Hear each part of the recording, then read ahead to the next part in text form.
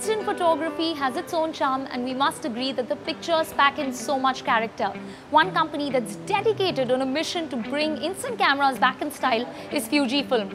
And the latest to join its product portfolio is the Instax Square SQ6, which is the company's first analog square format camera. In terms of ergonomics, the Instax Square SQ packs in no frills and is pretty straightforward. In fact, the hardware looks very similar to Instagram's logo. Inside the box, you will get the SQ6, 3 colored flash filters to give you an Instagram-like filter effect in real life, an attachable strap and 2 non-rechargeable batteries, which is a dampener for me. I know Fujifilm wants to take its user down memory lane, but the company should have packed in at least a USB charging option on this one. Taking the nostalgia trip a step further, the Square SQ6 does not pack in an LCD screen. However, I'm sure photography purists will appreciate this and rely on the good old viewfinder.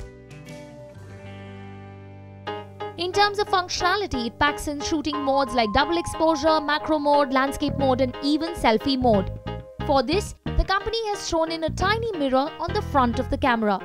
While playing around with different modes, I realized that not all images turn out the way you anticipate, and you have to learn on the go.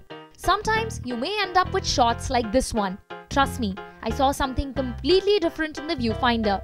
Oh, I know they call it instant camera, but keep in mind that it takes approximately 90 seconds for the film to develop, and I personally love the uncertainty factor.